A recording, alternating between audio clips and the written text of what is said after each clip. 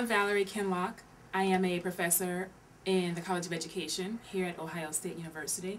I'm actually a professor of literacy studies, focusing on adolescent literacy development and the socio-cultural practices of adolescents in urban contexts.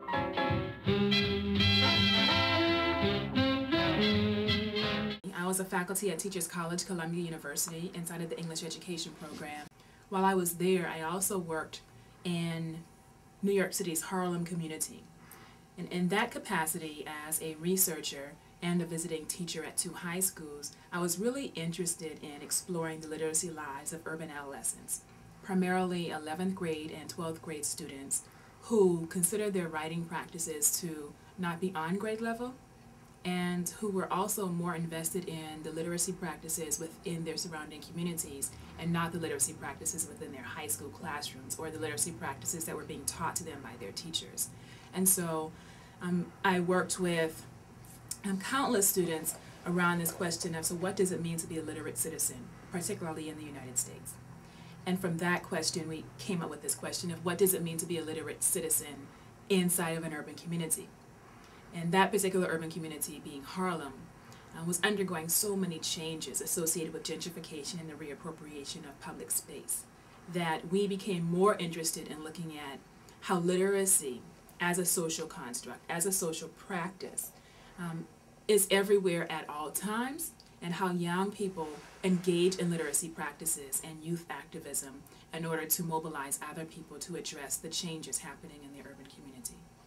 When I was a researcher inside of one of the high schools in Harlem, working with a new teacher, I became really attracted to the idea of how youth document the changes happening within their communities. And in talking about how they document the changes, I started having conversations with a junior level ELA classroom of students around writing practices, around how do we make sense of changes within our school context, but also within the out-of-school communities where they live, in ways that stimulate our writing and our imaginative thinking skills, in ways that, allowed us to begin to investigate the differences within an urban community in comparison to a suburban community or a rural community. And so that actually led to numerous conversations that I had with 2 students in particular. Philip, who is currently a 20-year-old African-American male who has always lived in Harlem. Khalik, who is 19, he'll be 20 sometime later this year, African-American male student who lives on the outskirts of Harlem, but he considers himself a Harlemite. So Philip and Khalik were really interested in looking at how Harlem, as this historic African-American community, it's this community that's considered to be a mecca of Black culture and Black practices of literacy, whether that's embodied through the literary works that came from the Harlem Renaissance, jazz music, just the various struggles of African-American people in the context of the United States, but localized in Harlem. Historically, why does gentrification happen in urban communities? Although it's happening everywhere across the United States, why Harlem in particular? And how do we talk about gentrification by talking about the socio-cultural practices, the literacy practices, the community practices, and the practices around survival that so many, if not all, residents in Harlem have been engaging in and talking about and trying to figure out for themselves around issues of access and privilege in society. And so that's our project essentially. So they became interested in looking at their community practices. And their community practices became connected to their desire to understand what this thing called gentrification is. What is gentrification? Why does it happen within an urban community like Harlem? And what are people actually doing to mobilize other people to take action either against gentrification or in question of what gentrification really does to the people who live in Harlem and who've been living there for over 20-25 years. We document the changes happening in Harlem through digital literacy. We take it to the streets. We take our cameras, our video cameras, we take our digital cameras, we take our audio equipment, and we go in the streets of Harlem. We walk the streets and we do video walkthroughs of the community. And an example of a video walkthrough in this particular context is Philip, for example, being really interested in knowing why this new pharmacy is opening up on his corner or on his block, and why the prices are so much more expensive than the local bodegas. And so Philip took about 3 or 4 of us on a video walkthrough of his community. And in this walkthrough, he has a digital camera. He's walking us through his neighborhood. He's taking snapshots. He's recording his images of community. He's actually documenting the work. He's documenting the signs of newness in comparison to the signs of oldness. And he's telling us a story. He's narrating his story of what Harlem is in the midst of the gentrification that is happening. And Kinloch would ask Philip questions about, so what is really going on? How do we talk about these changes? How do we talk about the things that are happening in this community by looking at what we are capturing on this videotape?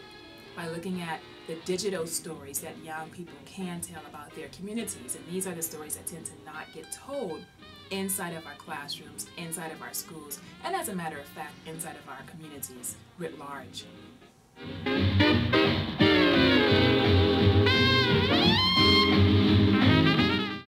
I like the brownstones, but you know, you gotta be technical about it. Who's living in them? Brownstone is beautiful, yeah. No lie. Nice trees and everything. But I don't even think I ever seen black people come out of one of these brownstones. What were you about to ever. say?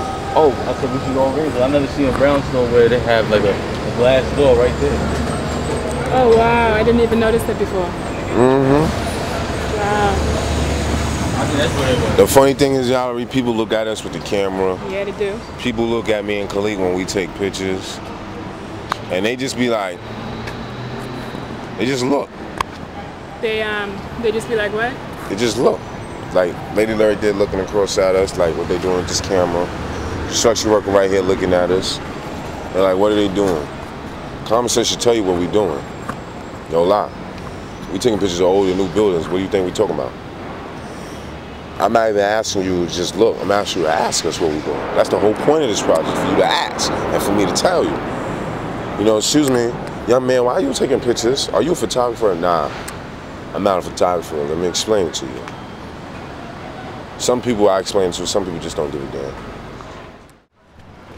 So, one of the big questions is, I'm walking around with you, and I've yet to really seen any new buildings or anything that would be considered a part of gentrification. That's one of them. All right. So what do you think that's going to be? I think it's going to be a corporate building. It looks like it's going to have about, I think that's over 20 floors, don't you? 20, 25 floors. So do you think that's going to harm the community in terms of changing how the community looks, or, yeah? I know it's going to be like for high, you know, for people that's like high class, and when they start bringing like revenues to the block, then it's going to change everything. It's going to move some people out because more and more people are going to see this as a desirable place. And so, when people start seeing it as a desirable place, then you think that makes way for displacement? Yeah. So then where do you think the people are going to go who lived here forever? I don't know. Maybe Upper Harlem or Inwood or something like that, Bronx, I'm not sure.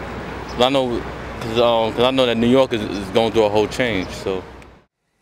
It's extremely significant that we have access to technology. It's extremely significant that, you know, the ways in which we are asking our questions, we are engaging in responses to those questions by being able to create a multimedia project, by being able to say that literacy is not just something that we gain by sitting in a classroom, but it's also something that we do by participating in our communities in ways where we digitally document the stories that are always and forever around us. These stories are not new stories.